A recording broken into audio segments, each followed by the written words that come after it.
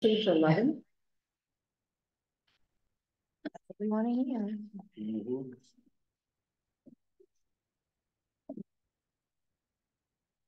I'm going to assume some of this matches up because there is one in the state law too, section 43011-C. I think it's match same definition. I think it is. I can actually look it up right now on my phone. That would go to the back of the book. Right. I was reading it.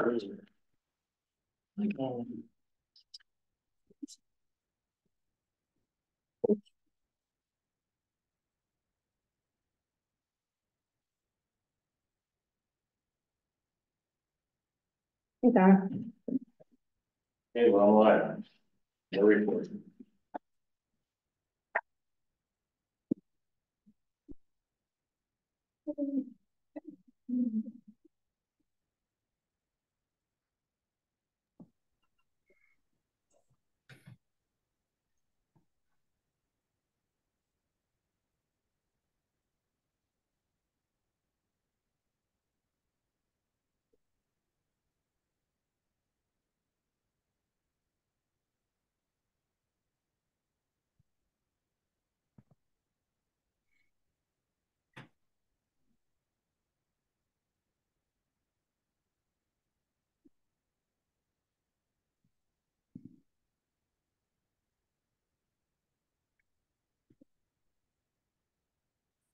Okay, call the meeting to order.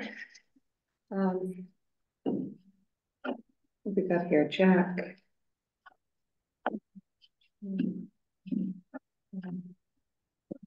Did you hear from anyone, Chip? Nobody. Nobody? Okay. Who's? Henry wrote that he wasn't coming. Who's Charles Kesselman? Oh, okay. Yeah.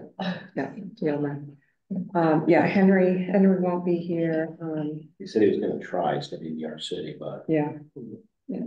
Okay. All right.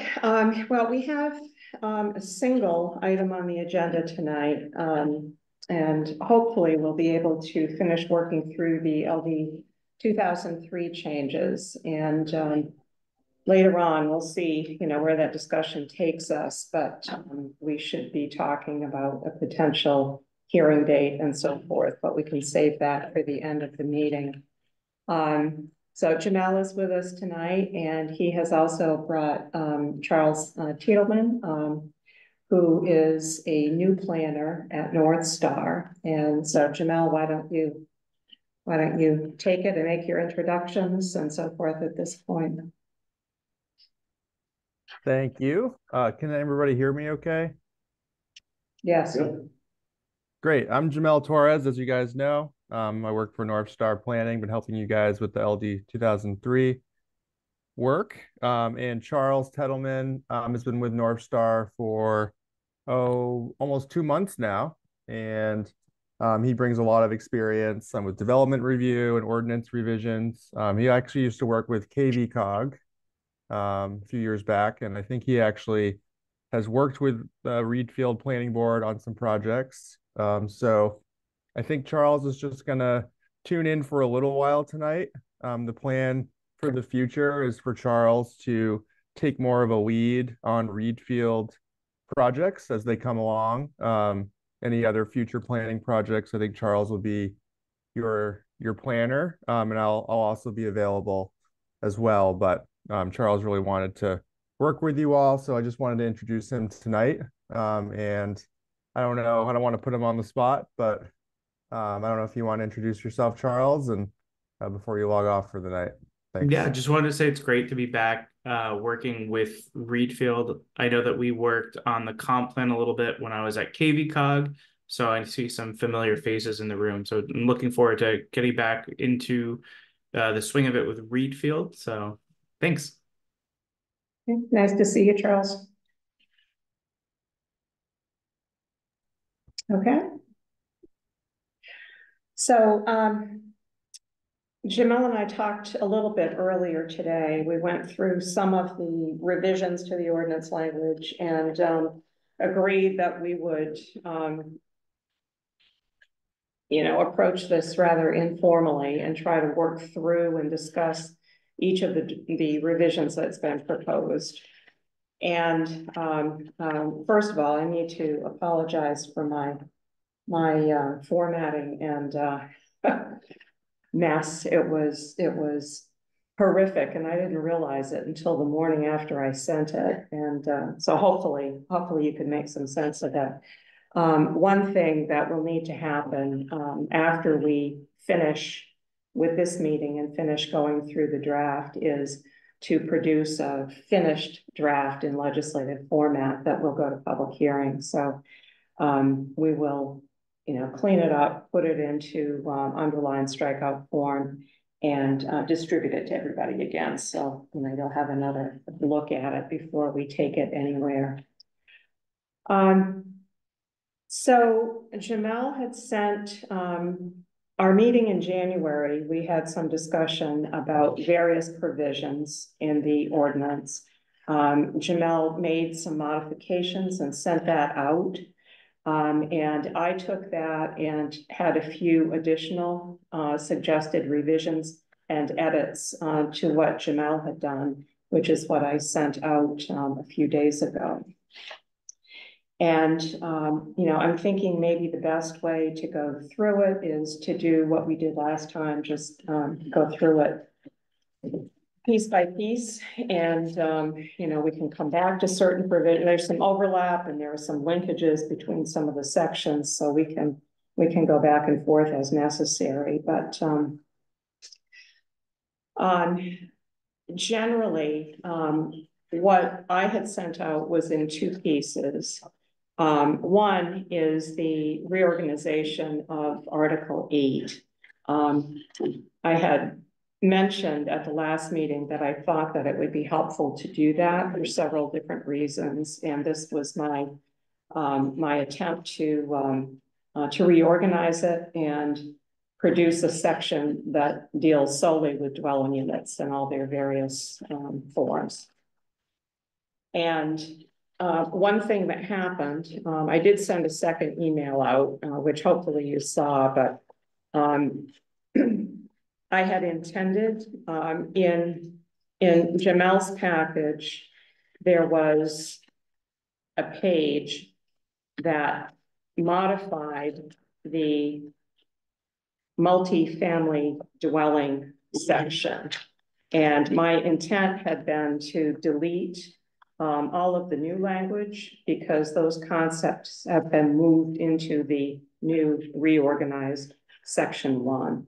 So that was page 7 of Jamel's draft. And those deletions did not show up in my draft, but that was the intent here. So my basic thought in doing the reorganization was that I remained concerned about putting all of the discussion about affordable housing and the dwelling unit density bonus into the multifamily dwelling piece. It didn't seem a good fit to me. And so I've arranged this so that multifamily dwellings, which have their own, small set of standards, remains a subsection unto itself. And then there is a separate section that addresses affordable housing and the density bonus. So much of the new section 1 would stay the same, 2-family dwellings, conversion or reconstruction, multifamily. And then there's the insertion of 4 new pieces. I included in A, single family dwellings. It seemed as though, if we're going to talk about all the other types of dwelling units, there should be something in here about single family. So there's nothing radical in there, but I just thought it should be included. And then in E, the multiple dwelling units allowed, that is one of the provisions of LD 2003 that we had talked about. F is affordable housing and the density bonus, and G is accessory dwelling units. And the language on that appears later in the package, and I marked that up as well. So that's the basic overview of the reorganized section and, oh, one other thing I'd mention about this is that if you look at, F, the affordable housing development piece, two things about it specifically. When Jamel and I talked about this earlier today, we both agreed that F1 probably would more appropriately reference growth areas rather than the specific districts that have been designated as growth areas. And Jamel's thought, and I agree completely, is that if in the future the comprehensive plan changed what the growth areas are, if we just generally reference those growth areas, we wouldn't have to come back and revise the ordinance in that respect. So I'm going to suggest something like the development must be located in an area designated as a future growth area in the town of Readfield's most recent comprehensive plan. Well, this is a trivial point on drafting, but if we're going to try to avoid having to amend this in the future, wouldn't it really say as designated in the current version of the comprehensive plan or in any subsequent revision to the comprehensive Yeah, plan? we can say Or that. So that we wouldn't have to amend Yeah, our own. yeah. The most recently approved, that would bring you. Paul, I had a question. Yeah. What is the difference between Article 8, Section 1D, multifamily dwellings, which is in our current ordinance, and E, multiple dwelling units allowed? What's really the difference between the two? The multifamily dwellings is the language that's been in the ordinance, you know, for quite some time, and it talks about what the standards are for building a new multifamily dwelling, which can't be more than 4 units, I believe. And the multiple dwelling units allowed is that new piece in 2003 that says that you can build more than 1 dwelling unit on a lot, but you have to have sufficient land area for that second lot. So if the minimum lot size is 20,000 square feet, you can build multiple units on your lot, but each one of them has to have that 20,000. And when we talked about this before, we had some discussion and I think agreed ultimately that this provision doesn't change anything in our ordinance. We already require that. Right. So why? And so I included it. I don't think it's absolutely necessary, but I included it because I wanted it to be clear that it acknowledges, you know, the new Title 30A language. Right. And expresses it in terms of LD 2003, in case there was ever any question about whether or not the town is compliant with it. It just seemed it might be advantageous to make it clear. So there's no real difference between the two sections, just. Now there's a difference between those two sections, but there's no difference. When you look at the multiple dwelling units allowed, we already allow that. Right. The ordinance, you have to dig for it, but it is allowed. I don't question what you just said about how this isn't what's intended. It's not really going to change anything as far as multiple dwelling units and lot size. What I still don't understand though is what the intent of the legislature was when they enacted section 4364-A, subsection 1, shall allow structures with up to 2 dwelling units per lot. That's where I can't do that. I thought the intent of the legislature was to increase, to mandate an increase in density, allowable density. That's where I was confused.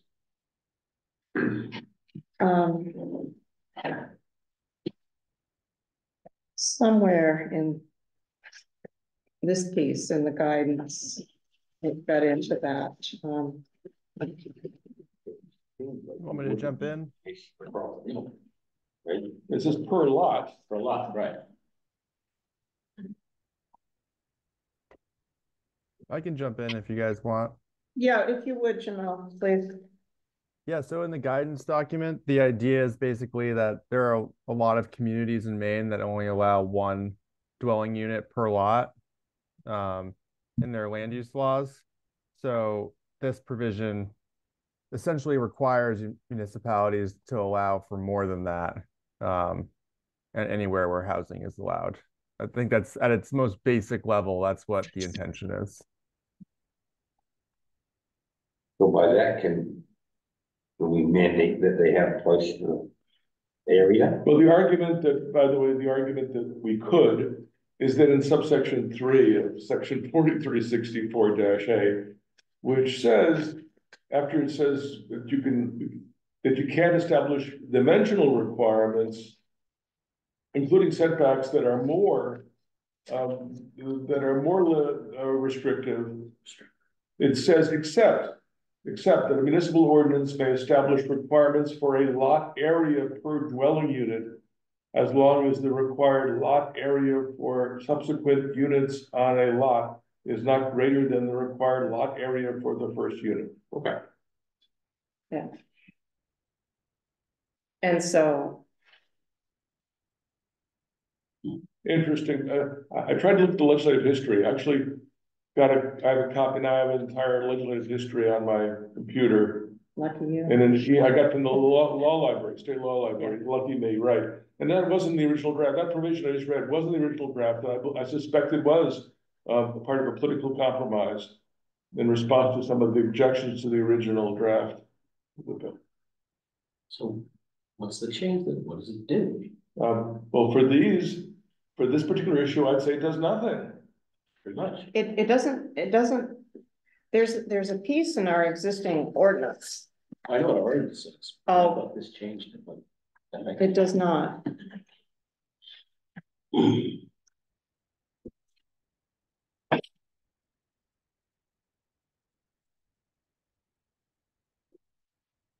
So, one place in the existing ordinance that this is addressed is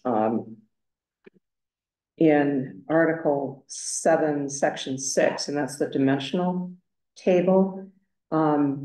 The introductory paragraph before that table says, if more than one dwelling unit or other principal structure or use or combination thereof is constructed or established on a single lot, all dimensional requirements for land area and frontage shall be met for each additional dwelling unit, principal structure, or use.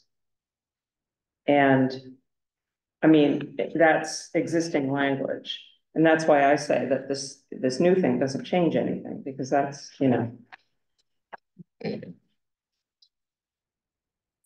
But accessory dwelling units that's do different, not need That is that. different. right?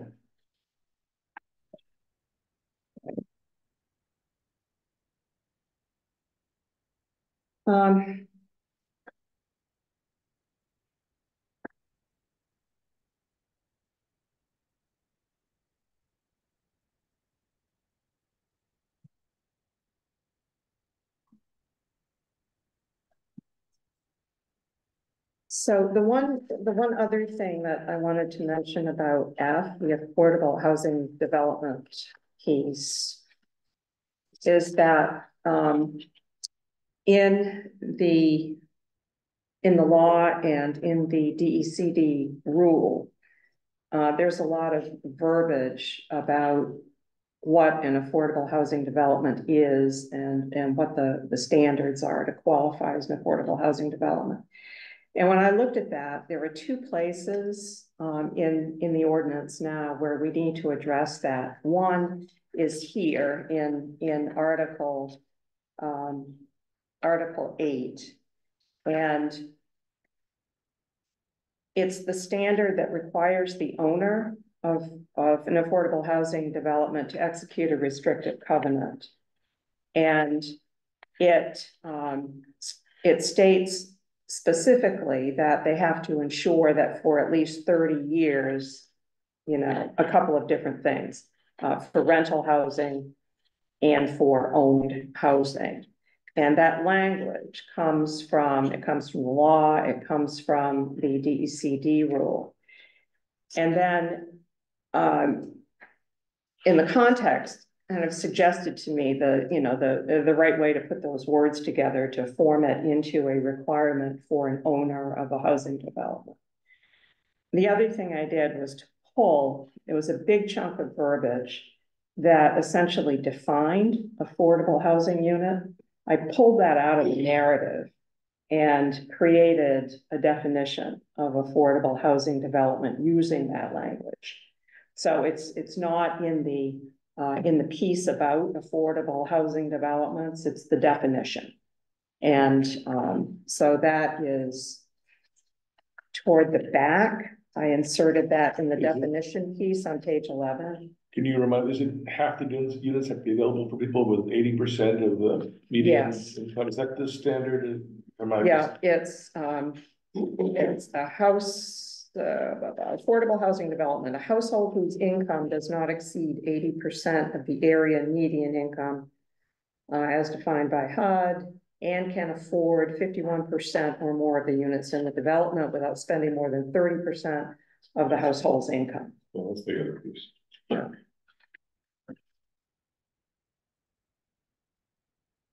And so it didn't seem necessary to me or appropriate really to put all of that into this requirement for the restrictive covenant. So that's the difference between the two in my mind. I think that was fine.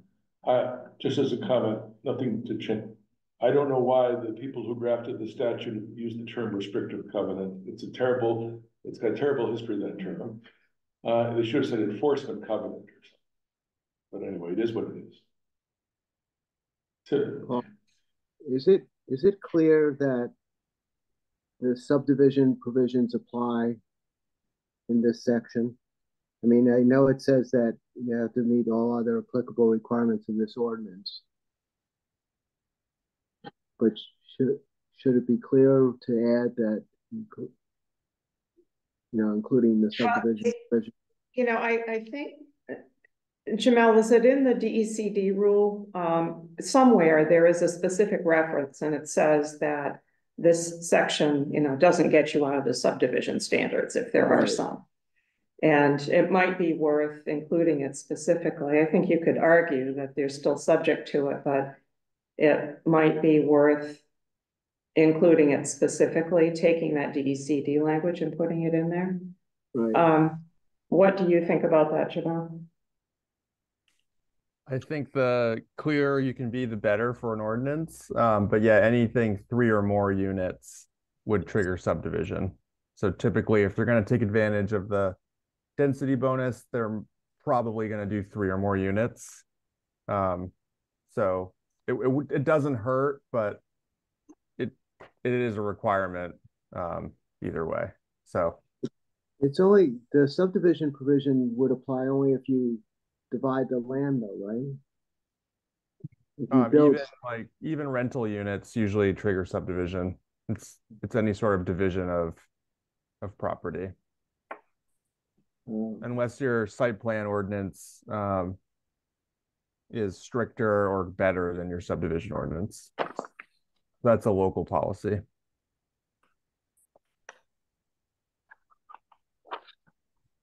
So where would we put that?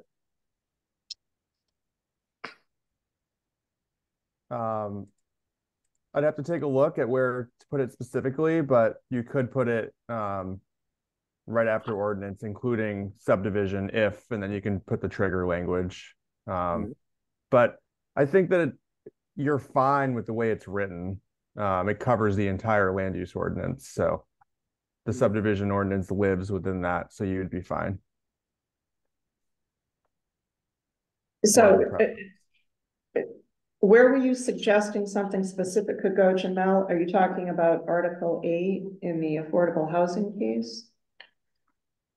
Um, I was actually Or- looking at E by mistake, but yeah, I mean, you could do like a 3, um, in that section, or you could just put any, that would probably be the best place, but again, it's a given that it triggers it. Anytime it's 3 or more, it would trigger it. So it's not a requirement, I would say. It's more for clarity, if that's what you desire. Well, I mean, we could include it as a note instead of a standard. Yep.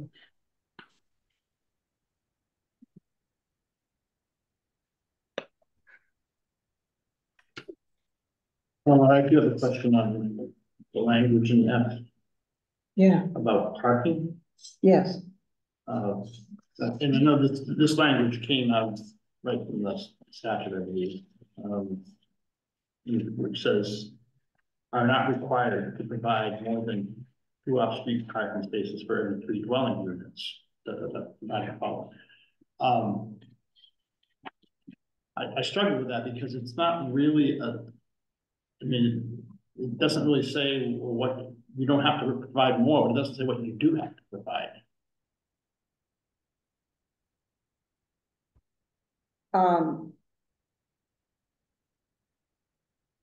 I guess.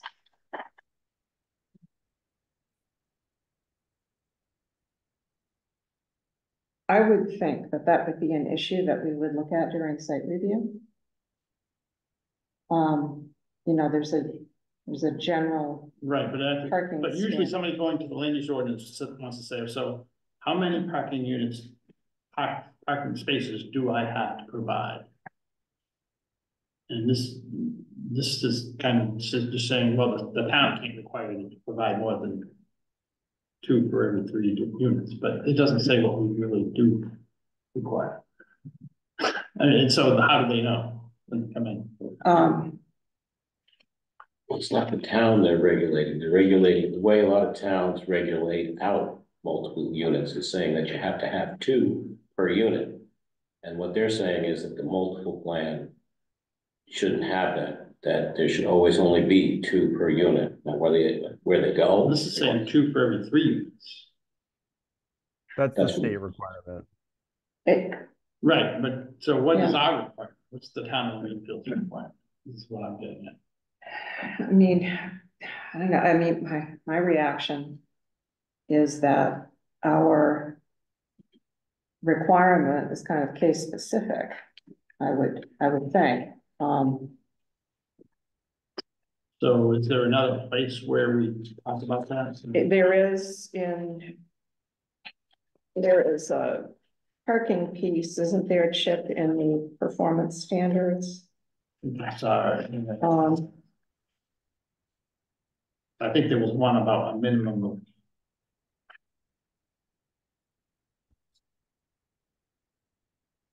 Something like 2 per lot per unit or something like that. Yeah, which is why this is in here. I mean, you know, if we're talking about an affordable housing development, it can't, you know, we can't require more than that. They might propose it and that would be okay, but the town couldn't force them to do it.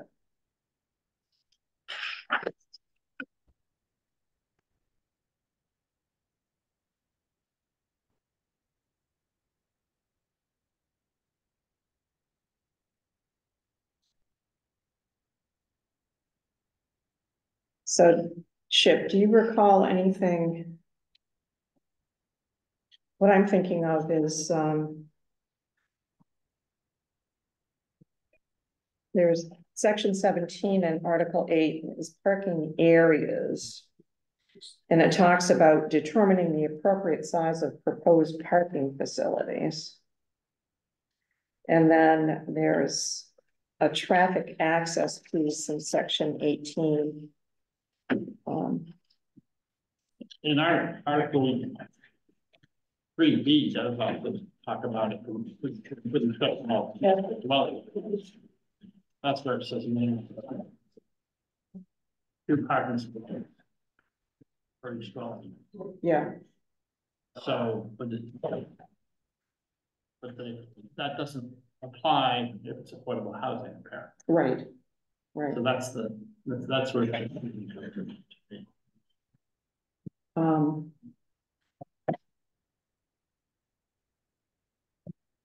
Do you have a proposed fix for what would make it less confusing? Because I mean, you know, if it's a multi-family dwelling, and that's all it is, and it comes in for site review, you know, we'd say, yeah, you've got to have two per, you know. However, that changes theoretically if it's, you know, an affordable housing Right, development. so at the very least, I would think under section 3B, we would want to insert something there saying notwithstanding affordable housing units. 3B. What, I'm looking at your markup on page 7, article 8, 3B.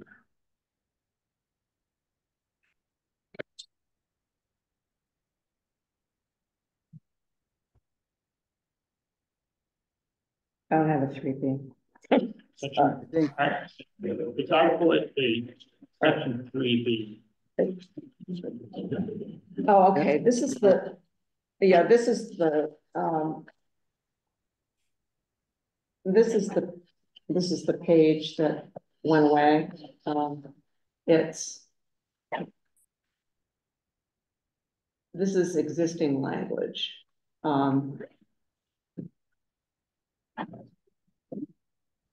So it's, what's intended to go into, D in the new Article 8, if you look at the new outline. Yep. That should be existing language, and some of what's on that page that you're looking at is existing language. And I think that parking language would be part of that. Yes, it is. Yes. So you're saying unless it's an affordable housing Yeah, it development, just seems like there needs to be some kind some of. cross-reference. Yeah.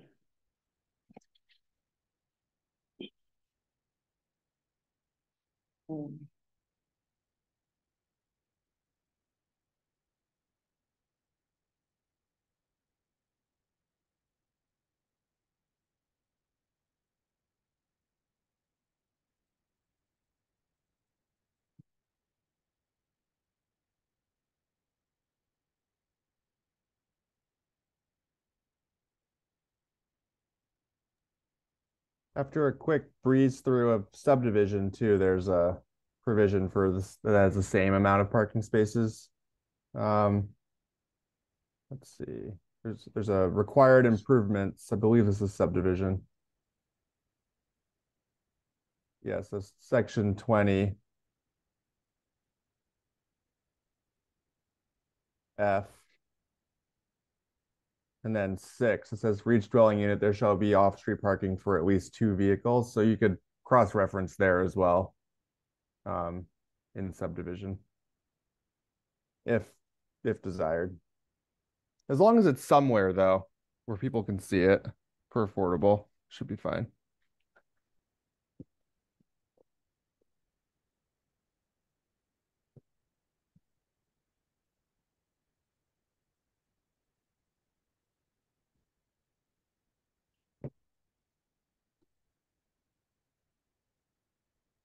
I stepped out, but Article 8, Section 1, 2-family dwellings, minimum of 2 on-site parking spaces shall be provided for each dwelling unit.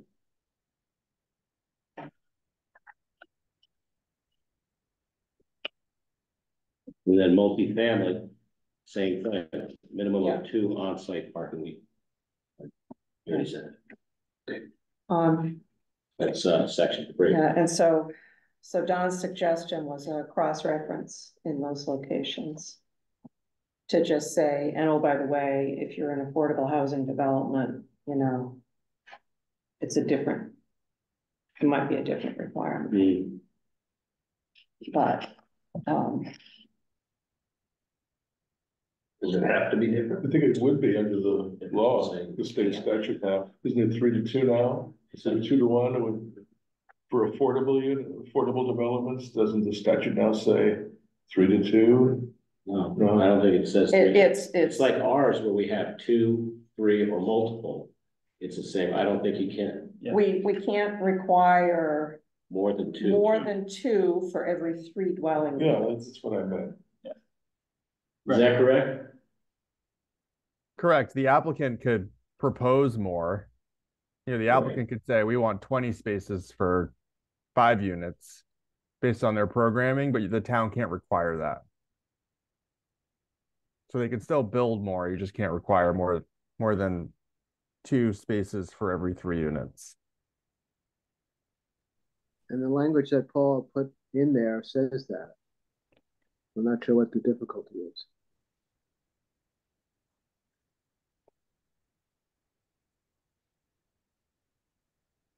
I think it works without all the cross references, but Don's point was that it might be confusing to someone seeing a different parking space requirement in those other sections. But if what they're proposing is a multifamily dwelling, I mean, that's where they should be focused. And if they're proposing an affordable housing development, they would see that different requirement in the language there. Right. But I think we could put a cross-reference in and provide some additional clarity. But I think it means that we don't just put it in one place. If we're going to put it in one place, I think we need to put it in 4 places. like 4 places, for consistency reasons.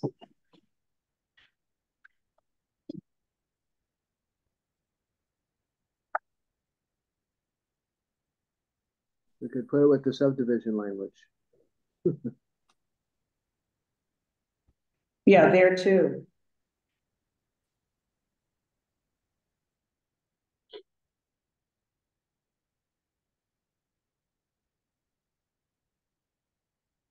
And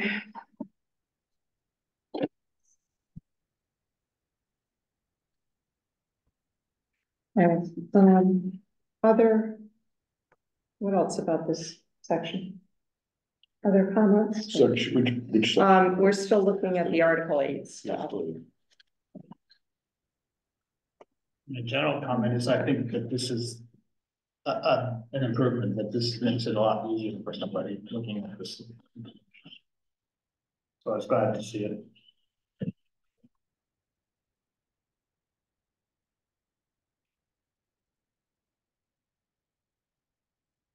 Anything else? Anybody? We can come back if, anything else occurs to you. All right. So why don't we move on? So we're working off what was Jamel's redraft, which I made some proposed edits to. So it's kind of a mashup of Jamel's stuff and mine.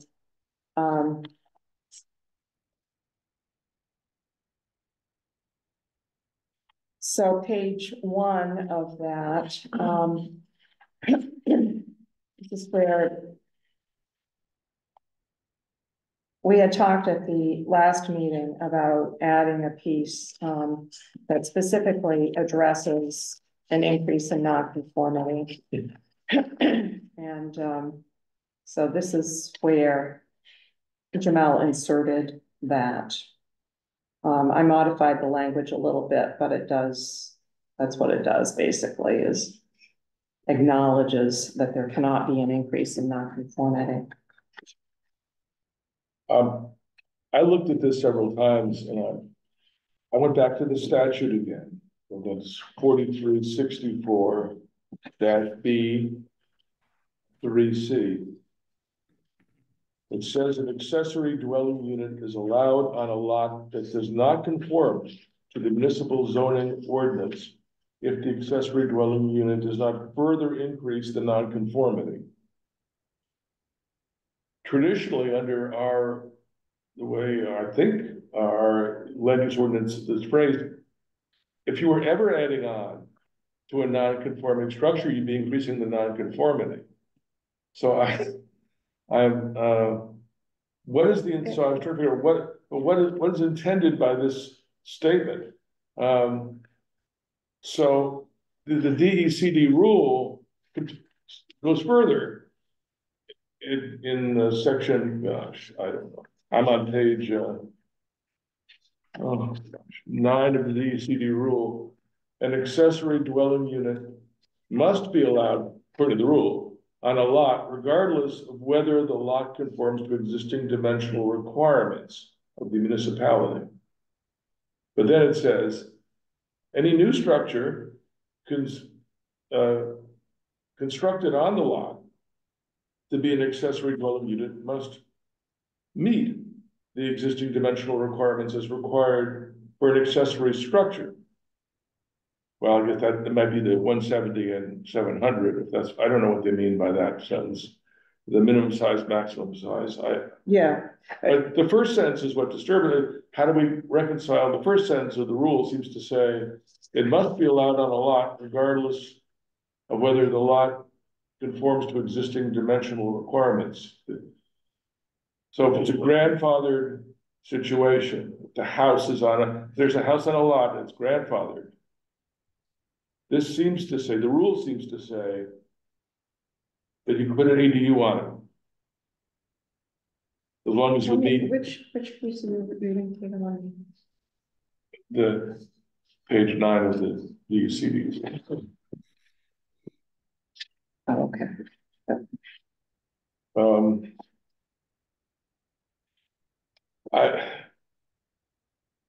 I see, I mean, the draft, our draft makes perfect sense, except I don't think it changes anything again. I mean, I'm not sure it's supposed to change anything. I'm not criticizing it, but it says you can put an ADU in as long as you're not making things more non-conforming. But aren't you always making things more non-conforming when you're putting in more structure? Not, well, there's some language around that.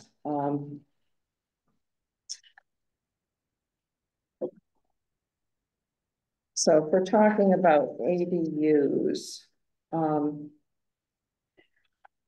if you go to page 9, which is the piece about accessory dwelling units that will be moved into Article 8. And I wrote a piece that I was hoping would make that clear, or clearer. Read 2F.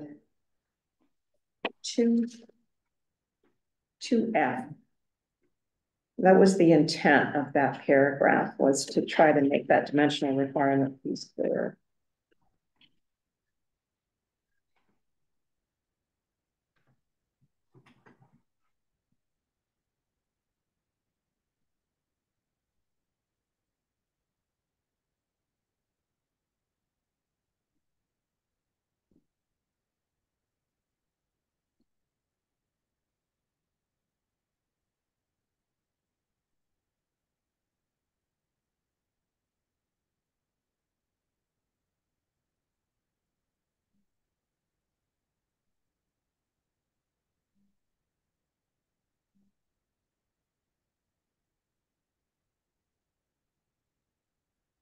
Peter, what part of the DECD rule are you looking at? It's, let's go back to the section. I'll get you the section number. It's, I'm on page 9 in my draft, but I have to get back to the section number. This section's going forever. So 4. 3. Do we ever get past 3? 3, C. No, it is 4. 4.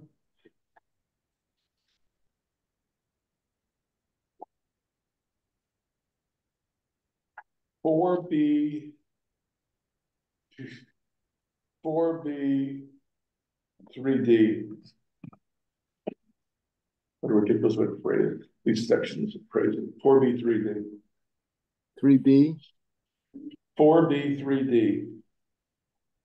That's about, That's about motor vehicle parking. that's about parking.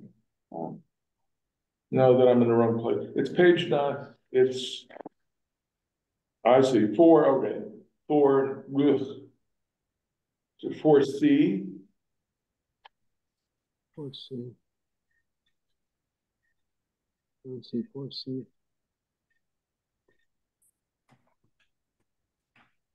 Oh, I don't see 4C. no, it's 4B, accessory dwelling units is section 4 of the rule. And under capital B, requirements, subsection 3, other, and then subdivision D. That's about parking. Parking.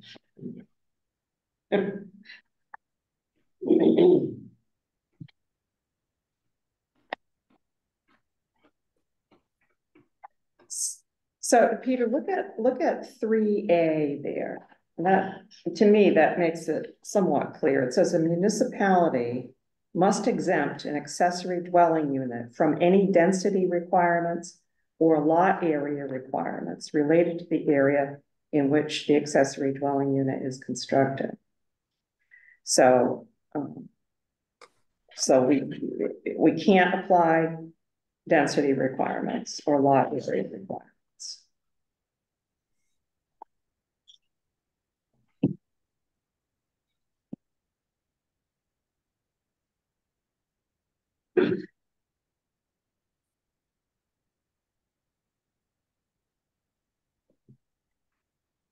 I'm looking again at what is page 9 of this rule on the printout. An accessory dwelling unit must be allowed on a lot, regardless of whether the lot conforms to existing dimensional requirements. But that's the grandfathered issue.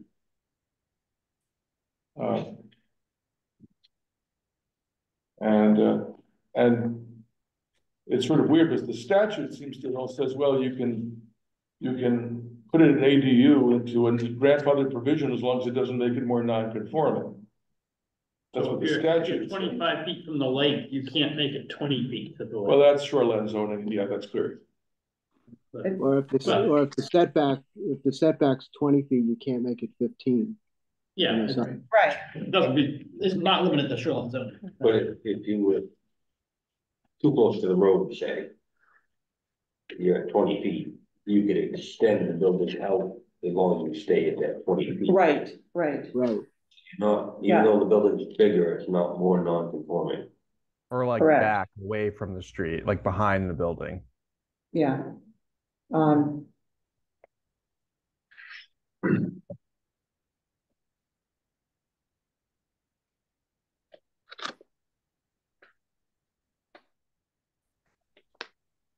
So is there something in here that's still causing you some heartburn, Peter? Well, let's put aside the rule, which I think the statute seems pretty clear. An accessory dwelling unit under the statute is allowed on a lot that does not conform to the municipal zoning ordinance if the accessory dwelling unit does not further increase the nonconformity. Right. Yeah. And and we have a definition of increase in nonconformity in the ordinance. And there's a piece in the nonconformance chapter that also talks about increases in nonconformity. And it's, it's pretty much, I mean, the situation that Dawn suggested, if you've got something that's 20 feet from the water, you can't make it less than that.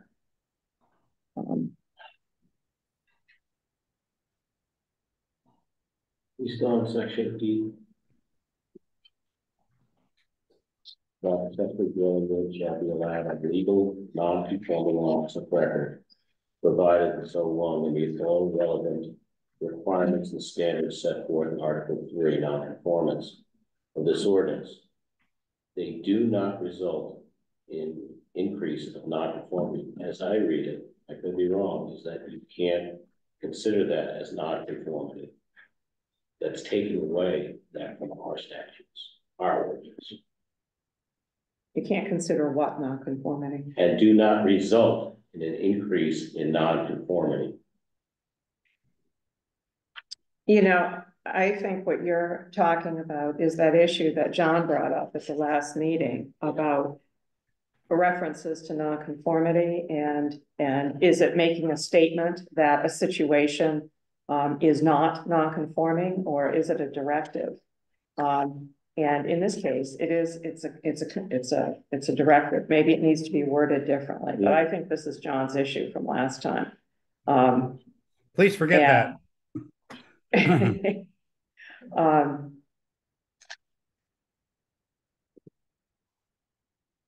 Where specifically are you reading, Chip? Section 29. And 29(2)(e). My reading of it was, I think, like John said, that they're allowed to have these things. You gotta go along with setback requirements and all the relevant requirements, but it does not result in. No, that's not what it means. That's not what it's supposed to mean. And this is that issue, John. I remember it burned in my brain. Right. No, I was convinced the last meeting that I was wrong. So the language, I mean, what it says is that ADUs are allowed on these lots, provided they meet all relevant requirements and standards, and do not result in an increase in nonconformity. So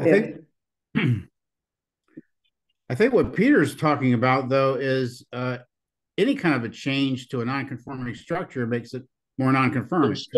Traditionally, an expansion of a non-conforming structure increases the non-conformity. But I think the state, in this instance, well, for ADUs under the state law now, and the mere fact that you build an ADU does not make it more non-conforming. Right. I guess that's the point. Right. Right.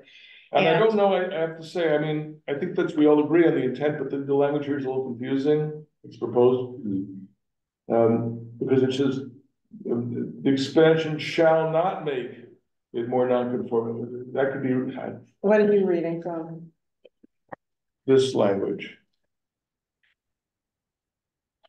At the bottom of the, in Article 3. Yeah. 3G. Well, see, okay, and that's a piece that I don't know if you're looking at the redraft with my proposed edits, but I am. Okay, what I suggested saying was an accessory dwelling unit is allowed within or attached to a non-conforming structure, provided it does not result in an increase in non-conformity. Oh, that's the later language. That's what I just sent out a few days ago. So if I go to this page,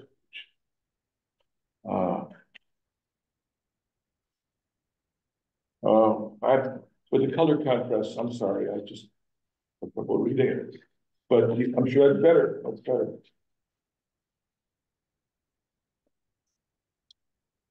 Are we on the subject of ADUs now? Well, we could be, and then come back to the rest of it. No, we can go in order. That's fine. Oh, I did want to discuss the land use table. Okay, so all right, we just covered that change in the non-conformance article. Right. 5. So we're on to the land use table at this point.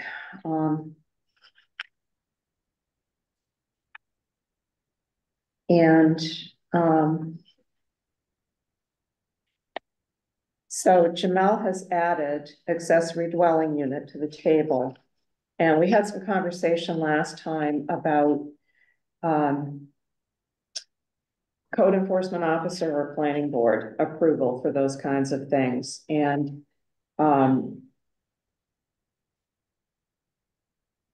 Jack had pointed out, this was an offline conversation after that meeting. Jack, why don't you talk about that footnote issue? Because it makes sense to me. Well, in shoreline residential, we require planning board review for every type of structure if it's within the setback area. So it would be odd to say we're exempting ADUs from that requirement when even an accessory, like a shed, requires planning board review. And, you know, we just had this discussion about increase in nonconformity, which is always an issue in the shoreline zone. So I just feel like we should continue doing what we've done with every other structure in the shoreline residential and do the CP, you know, C/P with the footnote requirement. So if it's in the setback zone, the planning board will review it. So if you look at that shoreline residential column, just about, you know, everywhere there is that footnote 11. And that's the one that Jack is talking about, that makes it clear that planning board review is needed if what they're proposing to build is in the setback. And if we put the C/P with the footnote 11 there after accessory dwelling unit, it would make it consistent with the rest of the list. Yeah. So, if there's any discussion around that,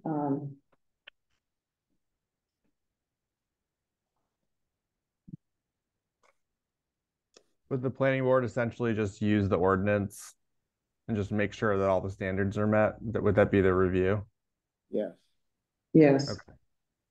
But number 11 on what Jamel gave us, or Paul you gave us, is the wrong. It's not the same as our ordinance. I don't know. Something's happened with these footnotes. Yeah, so I only included the relevant sections that needed edits. So those footnotes are for the next table. If that makes sense. Okay. So the footnotes for the table we're looking at now, table 1, where the footnotes were not included in my draft because I didn't change anything. Okay. Yep. So we could change that to C/P and put the 11 there. The 11, yeah. It should also be on the conversion of seasonal homes, right?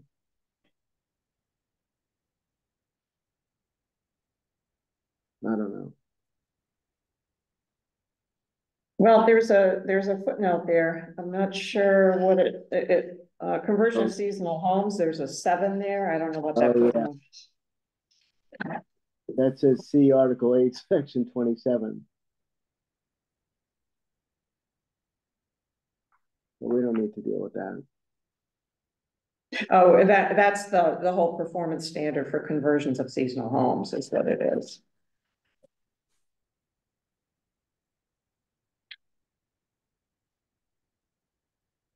So under what circumstances does the planning board review that conversion of seasonal homes if there's no number 11? Well, you know, it looks to me there's a C/P there. It almost looks like the footnote was left off and it should have been there. Right, that's what I think. Because that CP doesn't make any sense just as a standalone. Right. So we should probably do that as a correction. Okay.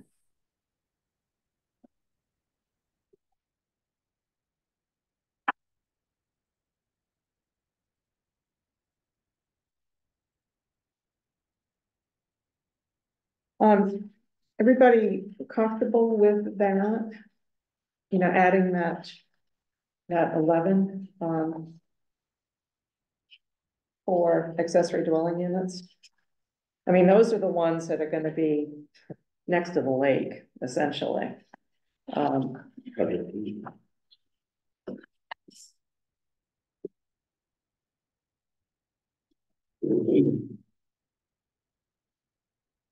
just, Jack and I had a little email exchange about the issue of planning board review of these things, and he asked me to look at the law and I told him, yeah, I agreed with Jack that the guidance sent out by MMA in this regard was incorrect, which suggested that there was no role for the planning board here. Am I stating this correctly, Jack? Right. I agreed with you that the planning board could have a role. We could make the ordinance so the planning board could have a role. Right.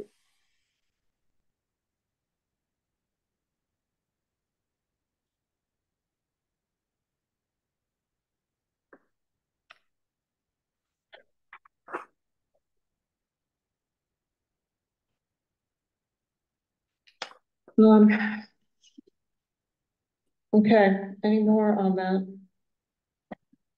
I think the next piece is,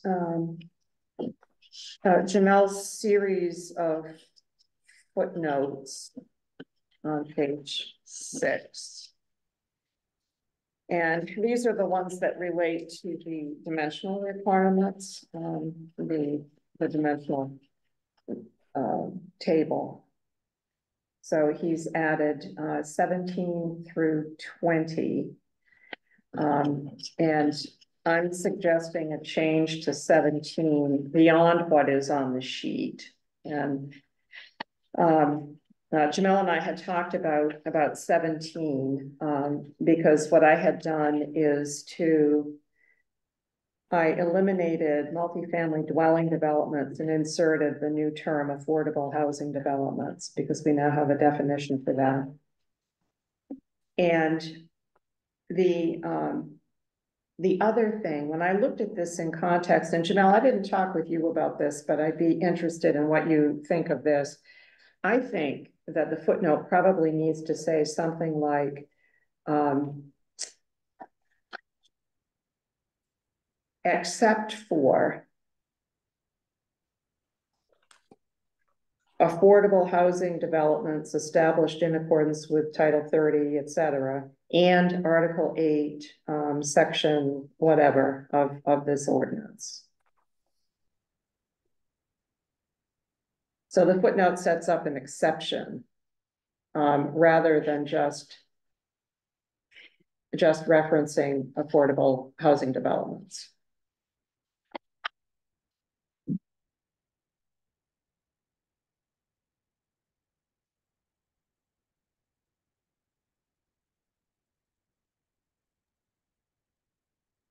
I think that that's fine, as long as it's essentially just putting people on notice that there's a different density for affordable housing units. So however the board feels comfortable with stating that, I think accept is fine as well. I don't think it makes a difference.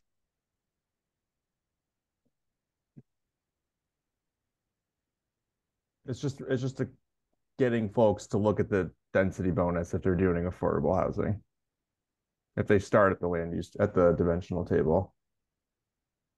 Oh, I'm sorry, I inserted that clause after you and I talked, Jamel, I inserted that clause as well. So it would be, for those developments established in accordance with blah, blah, blah, and, are eligible for a density bonus. So put that phrase in there, because that is the situation. I think that works.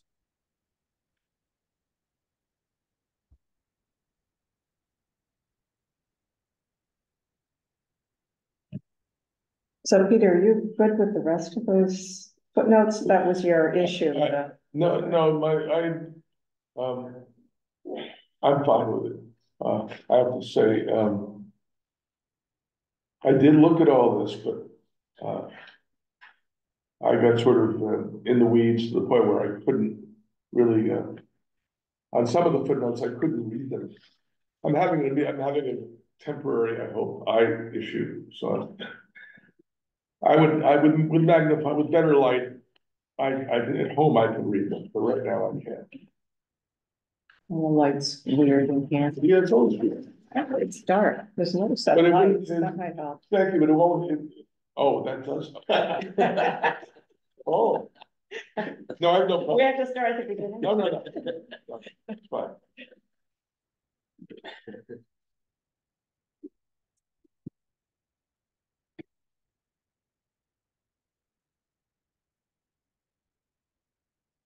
Okay, so page 7, that's the one that should have just, all the new language should have been deleted because that gets moved into Article 8. So that's already been incorporated elsewhere in Article 8, and the existing language for multifamily dwellings would appear in Article 8.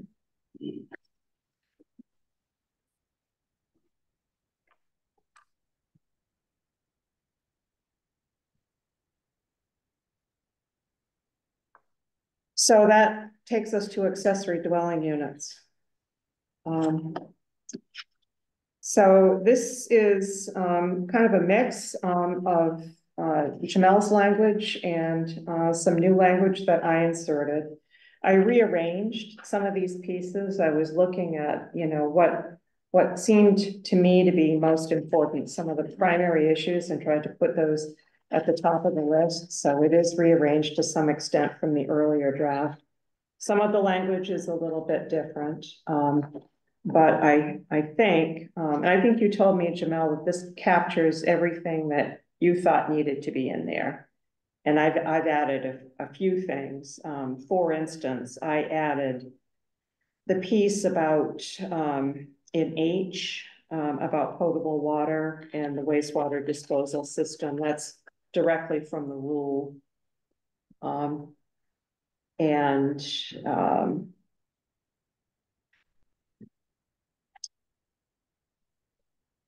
I wrote F, specifically thinking about this whole matter of the dimensional requirements and which ones they're subject to and which ones they aren't. And so that was the purpose of that. I wanted to ask a policy question.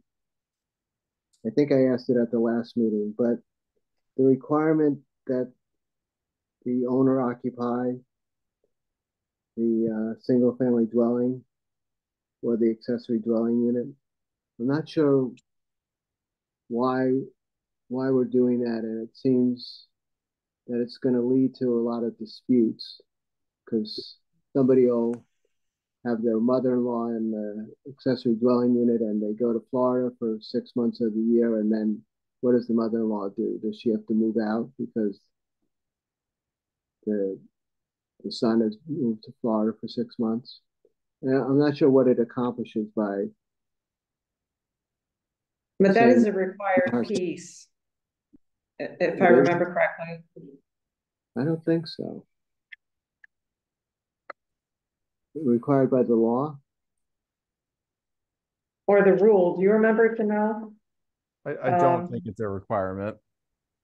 The occupancy. I think that's just a lot of communities do that, but I don't think it's required. So you had suggested that from the beginning. Yep. And that's based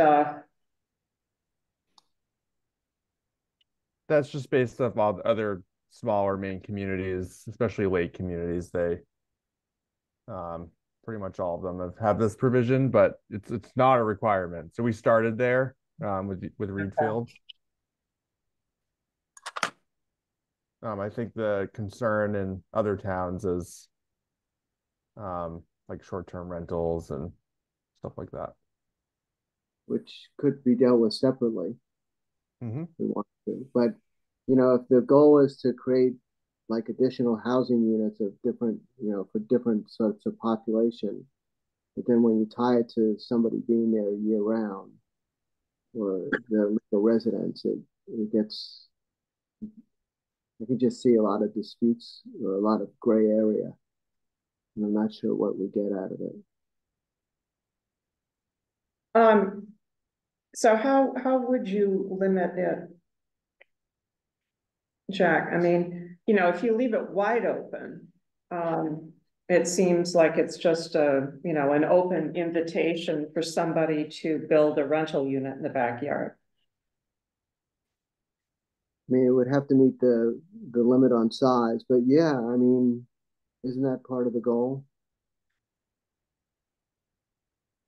I think so, Well, is to, I mean, what does it matter if they build a rental unit? I mean, if they occupy one of the buildings, if the owner occupies one of the buildings, they can make the ADU a rental unit if they want. And so, why does it matter whether they're there year round or 5 months of the year?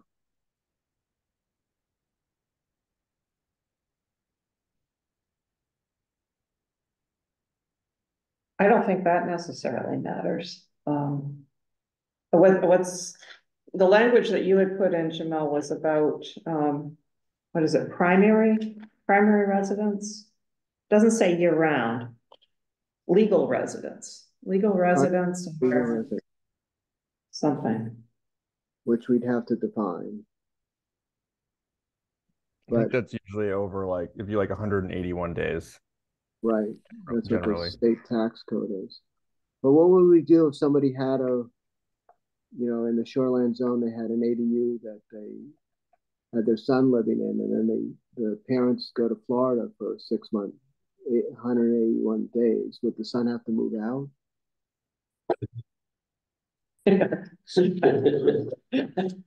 Yeah, Chip, you have to break the news.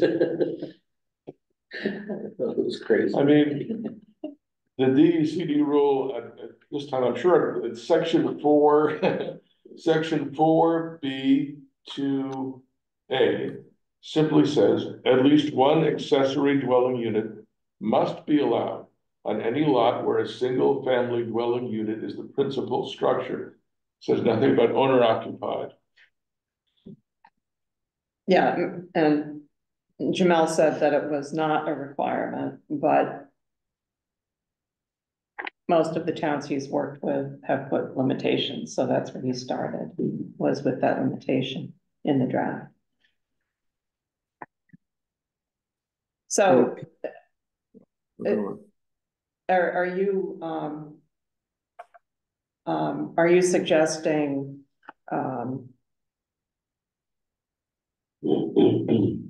no limitation? Just leave it wide open? Yeah, unless there's a good reason for it. I mean, does having the owner there make a difference?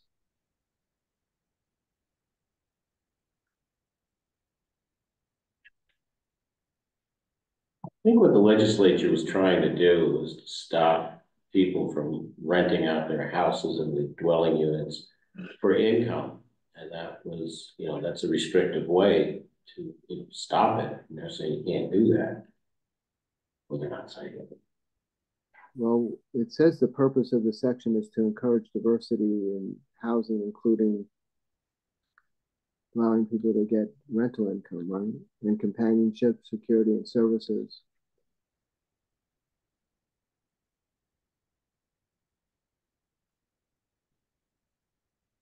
I mean, if people have a problem with short-term rentals, we could deal with that, but that hasn't been an issue in Readfield, I don't think.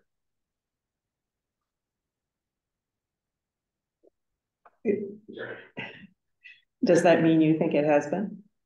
I don't know if it's a problem, but it exists. It's prolific in the summertime. So Jamel, I mean, that strikes me as probably the I mean, is that the principal issue that other towns have tried to address through putting restrictions on the ADUs? Is the short-term rental question? Some have put like specific timelines that they can be rented as well in the ordinance. Like no less than like 60 days or whatever for a rental, for example. But I'm not sure that we want to go down that road Right. here. Unless, it's like a dire situation. But that's why the owner occupancy provision has been in the ordinances, is for that reason. But it's definitely not a requirement. So what's everybody else think about that?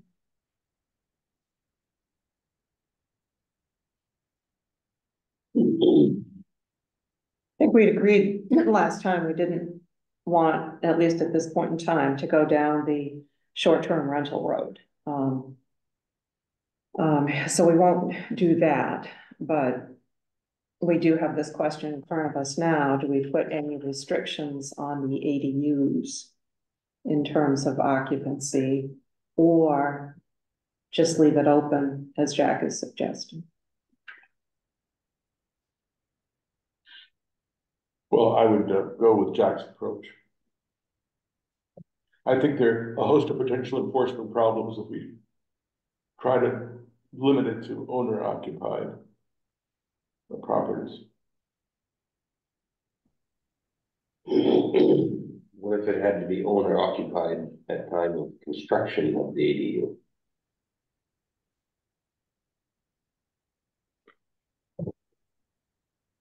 Well, it would stop people from just buying a house, slapping up an ADU for the purpose of having two rental properties. Yeah. In a town they don't intend on living in. Yeah, and that's the issue that I see potentially. But if you had to live in it when you build the ADU, and then if you turn around and sell them both or whatever, that's a whole different ballgame. But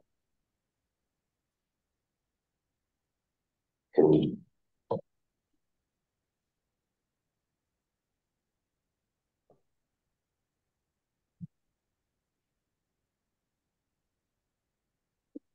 Yeah, if we don't do anything, I agree with Brandon. I think the potential is there for somebody to come into Readfield, buy a house on the lake, build the ADU, with the intent of having two rental properties on the lake instead of one. We're talking just about the lake, or well, it could be anywhere. Well, it could be anywhere, Right. but I mean, that's the most likely, Right. You could quickly have a neighborhood of 6 houses that has 12 houses.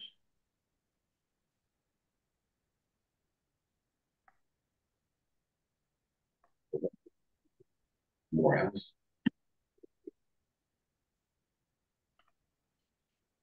Yeah, but not for summer vacations. No. That's not what they're promoting. Yeah, I feel like the way it is here really does do a better job of capturing the spirit of what the legislation is all about. With the owner occupancy Yeah. requirement.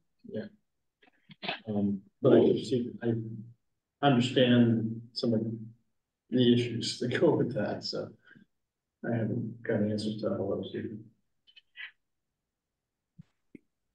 Jamel, are there any other approaches that other towns may have taken short of, somewhere in the middle of what we're talking about here? Not the strict owner occupancy requirement, but not leaving the door wide open to somebody swooping in with the intent of creating summer rental units. Not in my experience with LD 2003. I could ask at the office what other folks have experienced, but for me, it's been one or the other. But I'm happy to do a little digging on that one. Could you say that that the legal owner of the property has to reside and has to? No, never mind. And what Brandon was suggesting as an alternative potentially was requiring that the owner reside in the primary home at the time the ADU is built. Yeah, And then it wouldn't matter after that. Like they could sell it.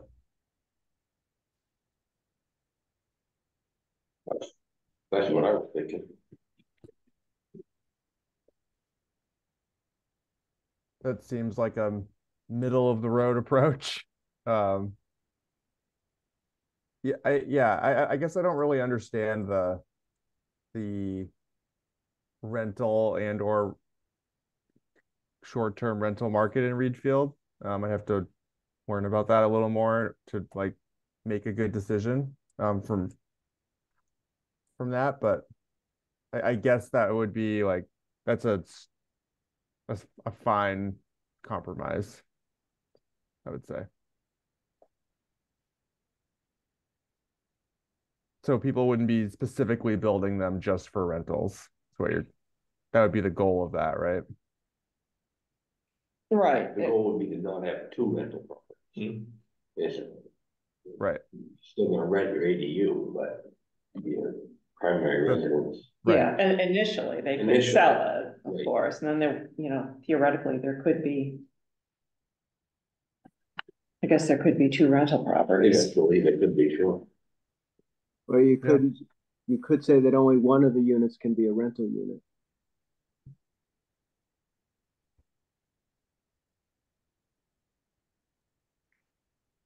Hmm.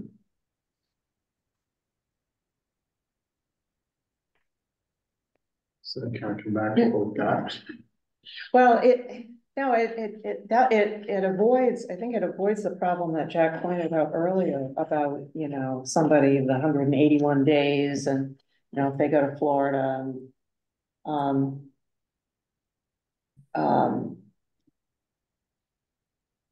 so they could still go to Florida, for 182 days.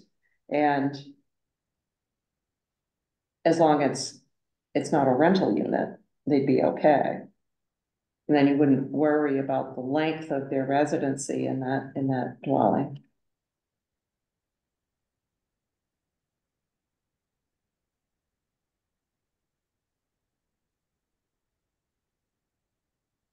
And Jamel, do you think that is a reasonable approach? I'm having a hard time saying either way on the spot. I like to usually think about things a little bit, but so the idea would be that you can only have one unit for rent. That's Right. the proposal. You know, we enforce that, you know. Yeah, I guess I would ask Chip, You know, like, without knocking on doors. is is that enforceable from a code officer perspective? More enforceable than It's a matter of man getting a there. flak jacket. What's that? I didn't hear you. It's time constraints. So Jack, your comment was that it's more enforceable than the residency requirement. Right.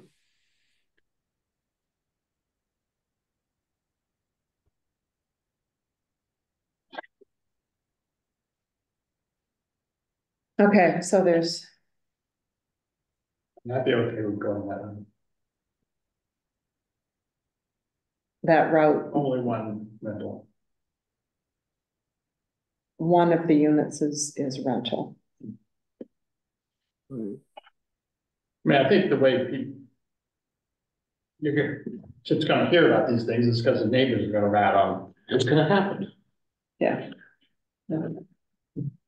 Well, there are people now that have parcels with two families. What's gonna happen to them? Are they grandfathered?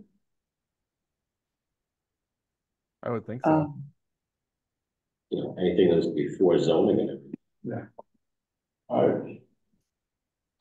I was surprised. I think there are probably more rented houses around here than we could possibly know. You're absolutely right. My kid's daycare provider years and years ago lived in a nice house on Peter Ridge Road, and I had no idea. Years later, it was rented until they had a problem Right. with their landlord. I think Brandon's solution is clear. If you could have a compromise that you start out with, if you want, I don't personally, again, I don't see any reason to limit it, but if we're going to limit it, the better limit is to say that it's that the ADU be built at a time when there's an owner occupied primary structure. And just leave it at that, not get into whether it's what's rental and what isn't rental. Is it being rented?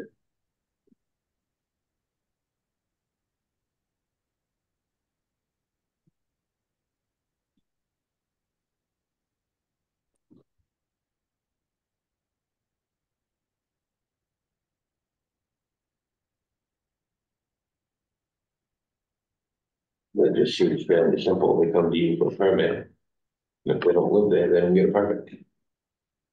Instead of you chasing around trying to figure out if they rent the house or the garage or both, so now you're gonna evict somebody. That'll be a good time. Yeah, maybe. But that is at the time of the permit would be when we find out, or as you said, our neighbors like, what's going on over there? Not that that ever happens.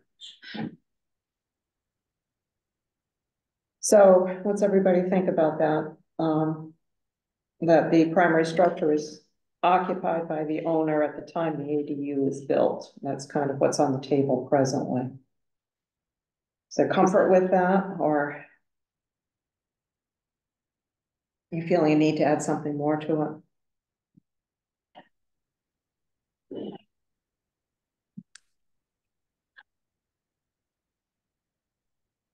Okay, it's okay with me. John, you're shaking your head. That's it. Yeah, I think it makes sense to me. I think that what we as Jack said, you know, what we're kind of getting into here is short-term rentals, that whole issue. And we're not wanting to get into that right now. So this is something I think that's a reasonable thing to say before we at some point try to tackle the whole short-term rental issue. John, are you? Yeah, I can live with that. You'd prefer to take another? I mean, I think I like the only one rental. Because I think it's gonna prevent problems down the road, but Yeah. I think for now, just going with the owner occupancy it. I don't think that's okay. Peter, you okay with that? Mm-hmm. Okay. All right, we'll replace the owner occupancy with that.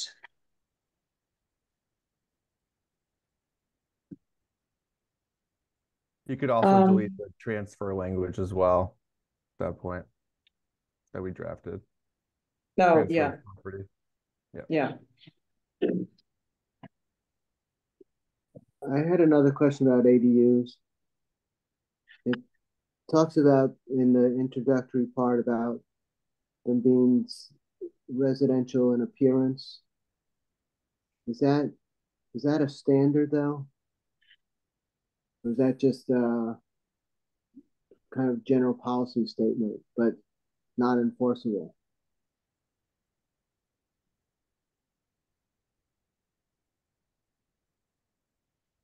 Jack, where am I looking?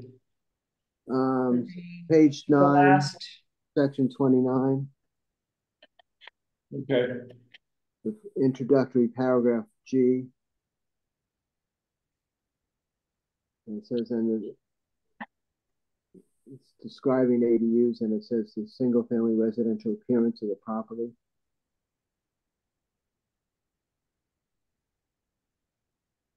well, I guess I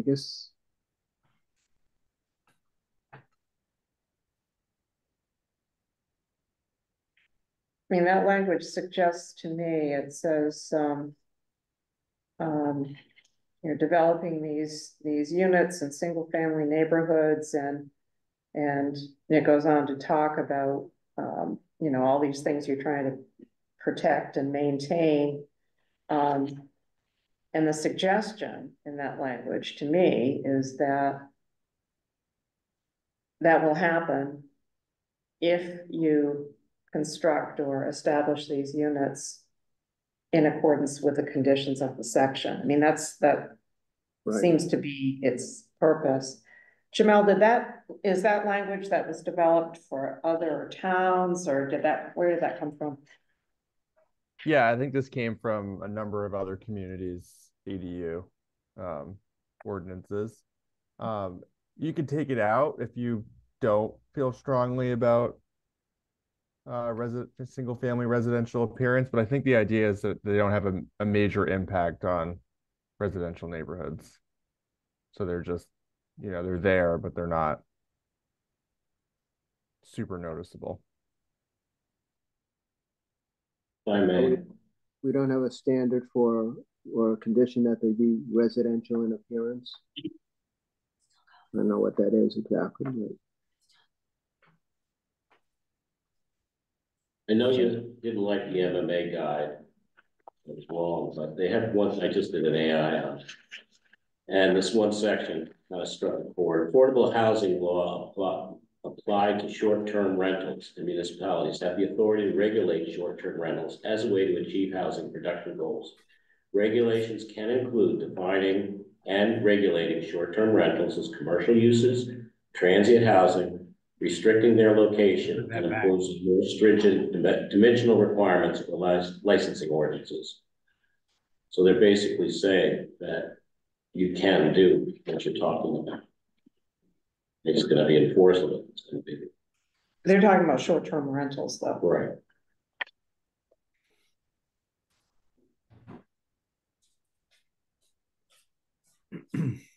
Under affordable housing. But we're talking about accessory dwelling units. Forgive me. I didn't see the point of the purpose statement for the ADUs. The law is the law, though they permitted ADUs under certain circumstances. And it's, I don't really understand what message this paragraph is supposed to send. Yeah, it is, you know, looking at it again, it is kind of an odd thing. We don't do that. Supposed to make you deal with it. I don't think we have to worry. We don't have the kind of worry that maybe they have in Falmouth, that somehow it would be overrun by commercial establishments into the residential neighborhood.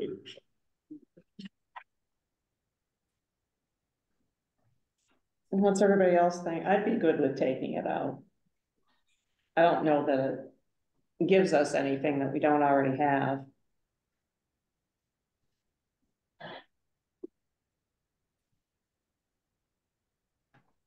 I don't need it.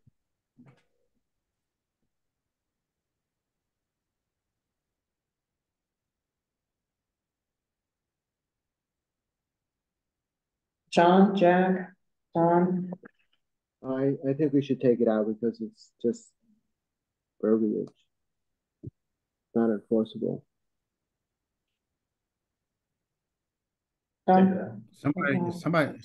Somebody might think, that, a warehouse looking thing, it does look good as a residence or something.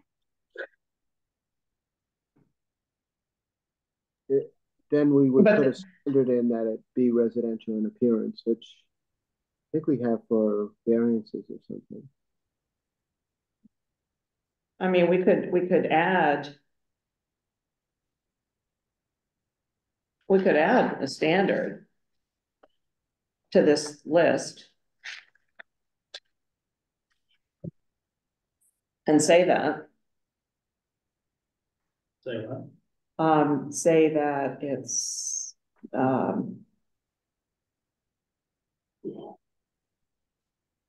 ADUs have to look like houses and not warehouses. Jack can figure out how to say it.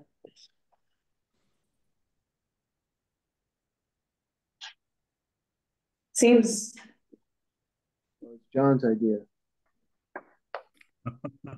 I mean, it seems unlikely. I mean, they're little, first of all. I mean, they're 190 to 700 square feet, so they're not very big.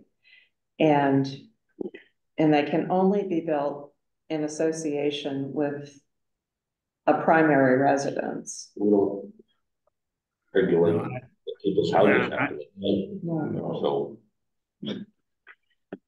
I don't know how you're going to be able to define something like that anyway. So I was actually speaking in jest. I'm not really thinking that we should do this either.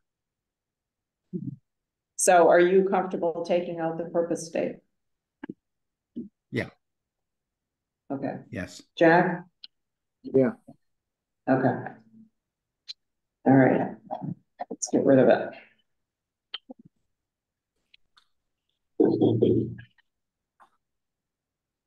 Okay, what else about ADUs?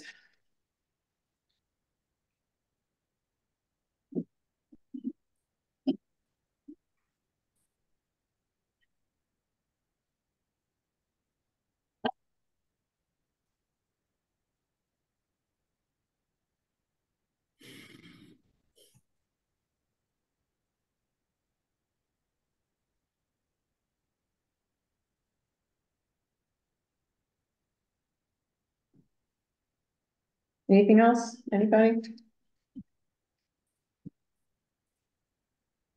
Okay.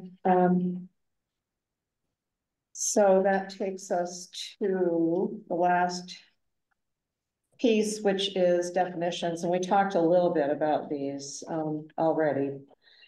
So we have a new definition of accessory dwelling unit, and that second sentence, I added that because it struck me as one of those things that we might need to have at some point in the future. So the accessory dwelling unit definition is a self-contained dwelling unit, etc. And I just had visions of someone, you know, challenging, what does that mean? What does self-contained mean? This sentence, the second sentence that I inserted, came from the city of Augusta's ordinance when they were looking to do their LD 2003 update. And it seemed useful to me, so I included that.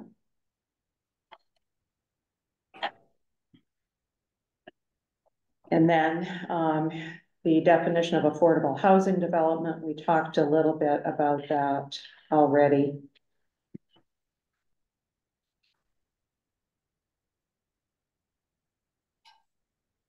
And that's it.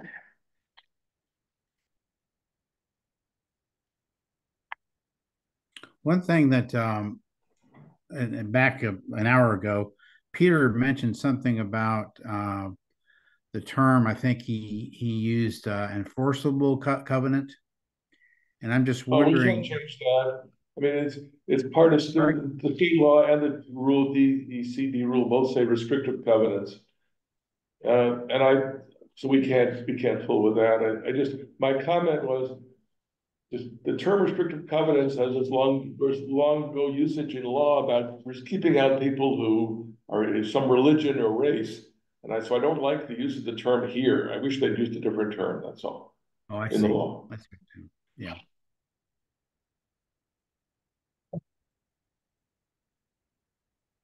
Jamel, anything else that occurs to you that we might not have touched on?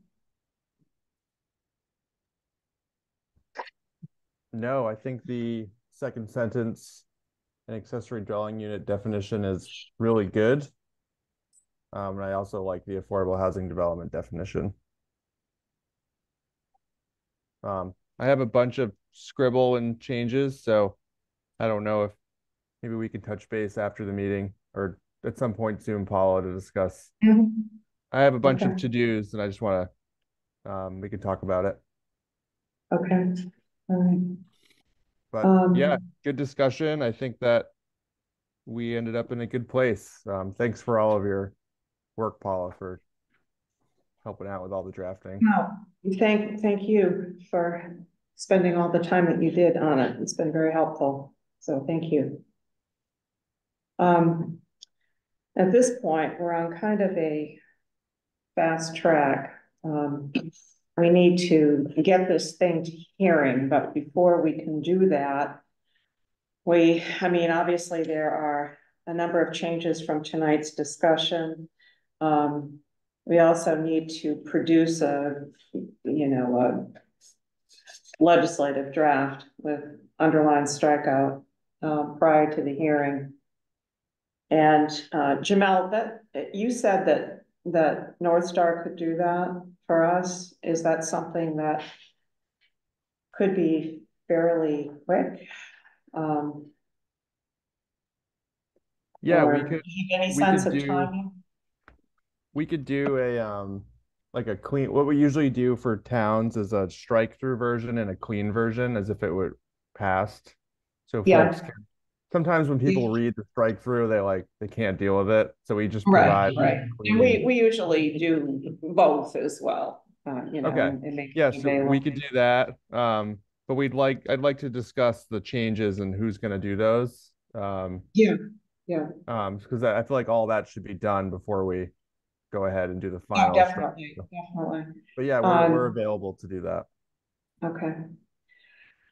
Um, I'm a little concerned that we're not going to make it to a hearing on the 12th. The 12th is a week from tonight. No, I'm sorry. It's not a week from tonight. It's a week. We would have to, I'm thinking about the notice requirement, which is a minimum of 13 days before the hearing. So that's what I'm thinking about specifically in terms of the 12th. And that notice would have to be posted a week from tonight to meet the 13 days. And I don't think we're going to be ready to do that. We've got to have this clean draft. And so one of the options I was going to put on the table and see if it's workable is the possibility of pushing the hearing out one more week to the 19th, which is not a regular meeting date. We need the next hearing.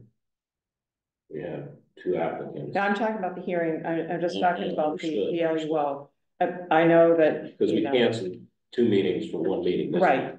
Do that. And we've got that other stuff. Right. But all I'm saying is I'm concerned that we're not going to be ready That's fine, as long to as we take the have LUO meetings. to the hearing. Yeah. So, what would that look like for everybody? I mean, if we did the hearing on the 19th. So 2 weeks. Yeah. Work. I had a tentative plan to be away, but I didn't have to be away. But I could be there. Could you Zoom with us? No, if I were, I'd be here either in this room or far away. You can join us with a Mai Tai. Right, if I were visiting people, I wouldn't be able to carry my laptop. And, I certainly don't know what to expect from a hearing, but just based on,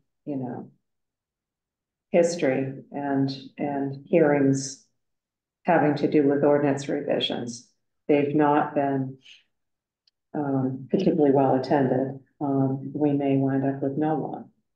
I would hate for you to cancel your plans. Yeah, I have no firm plans, so you shouldn't.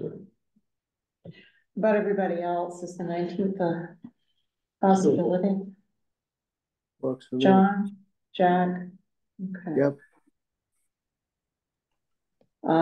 Yeah, the 13-day notice requirement is the concern, and the notice would have to be posted next Wednesday, and that just seems really way too tight to me to get the draft, the cleaned up draft finished, circulated, so everybody can take another look at it. I'm just concerned about that. So, I think we're still okay in terms of the time frame for the town stuff, the warrant articles and so forth. And if we do it on the 19th.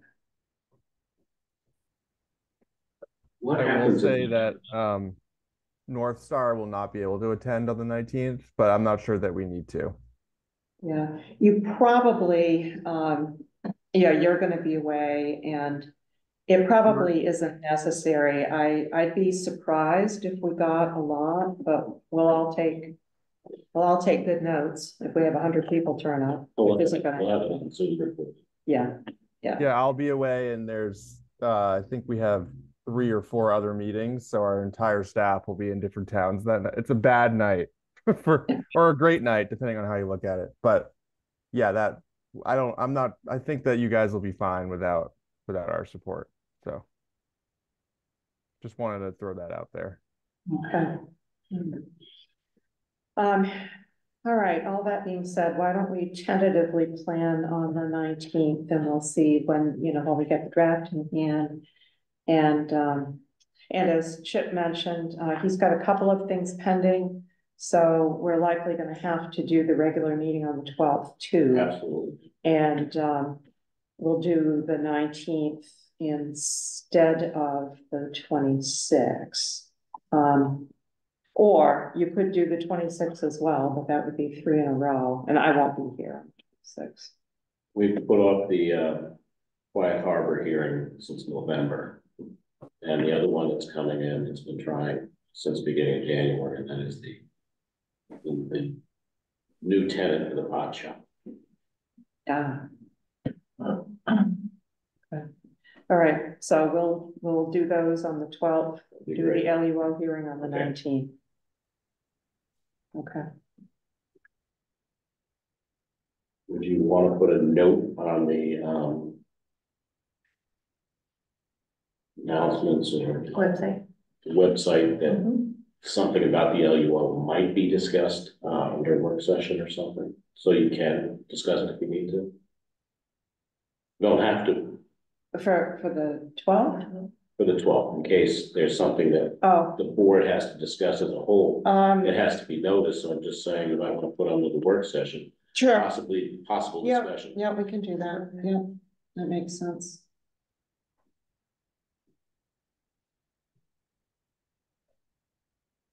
Okay, anything else on that? Everybody okay with those dates and the schedule?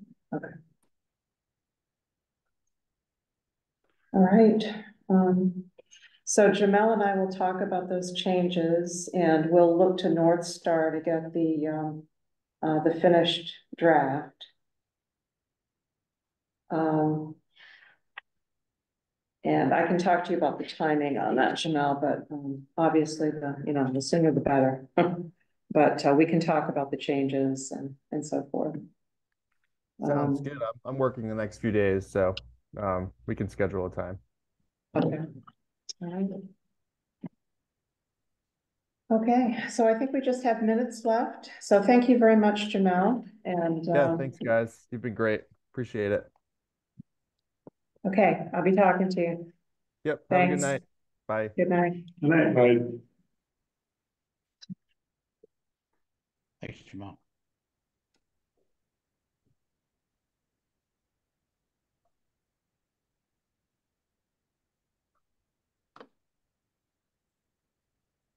So we have a set of minutes from the last meeting, which was the 20th, 30th. Here it is. Yeah, January 30th. And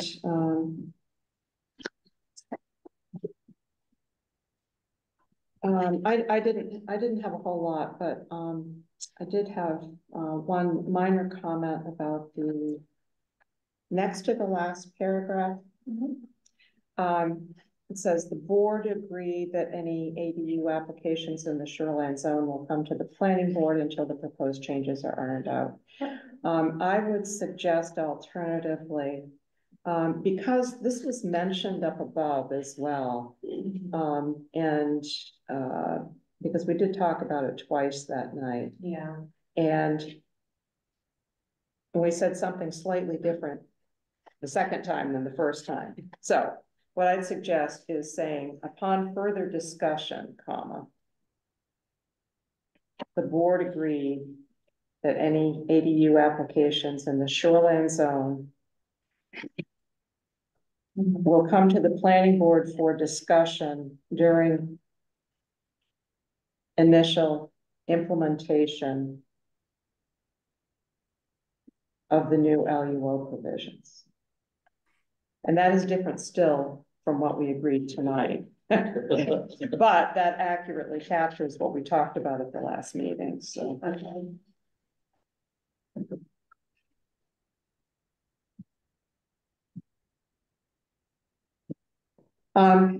Any other edits, anyone?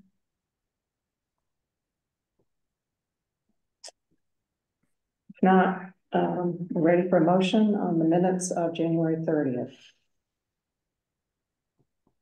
I'll move we adopt the minutes as amended. There's second Again, discussion.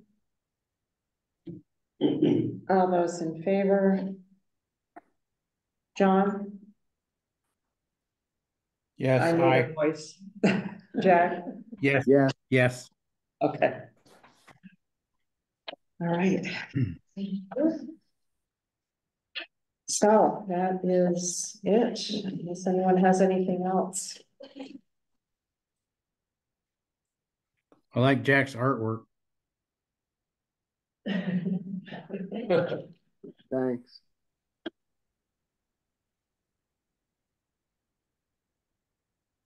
Okay, thanks, everybody. We're adjourned. This is yours. No, it's apparently left over. Oh. I think you read it. No. It's not mine. As long as it's mine, I